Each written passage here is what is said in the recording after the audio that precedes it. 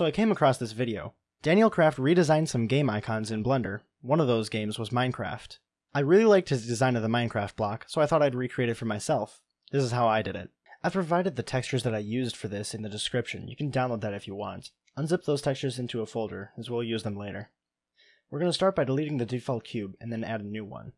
Go into edit mode, select all of the faces, and then unwrap by pressing U and then click on Cube Projection. It would also be handy to switch to face selection in the top left.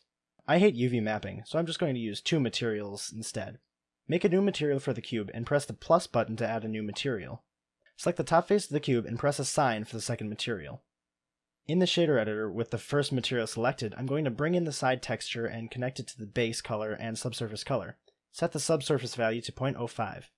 Now if we go into material preview, we can see that the texture is very blurry. If you set the node to closest, that'll clear it up. Do the same process for the material on the top of the cube, but use the grass top texture.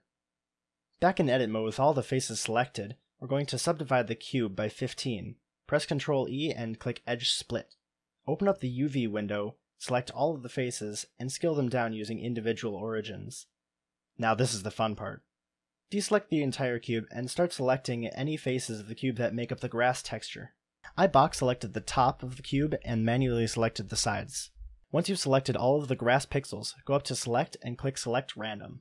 In the tool that's just popped up, switch Select to Deselect. Now adjust the percentage. I like to start at around 20% for the grass. Now that you have some faces deselected, press Alt-E and extrude on individual faces.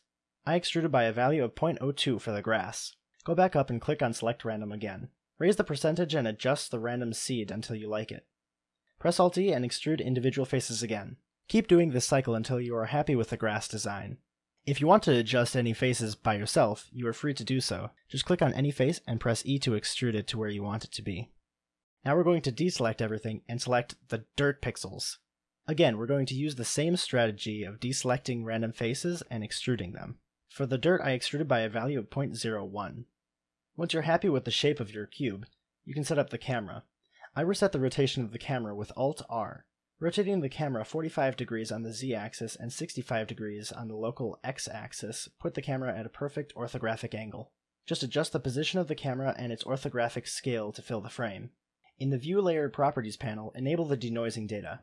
Open the compositing workspace and add a denoising node.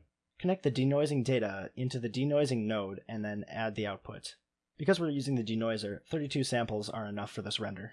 I set the material preview to use scene lights and the scene world. That allowed me to adjust the lighting with the sun lamps so I could get a live preview of what the render might look like. Also under film, check the box for transparency.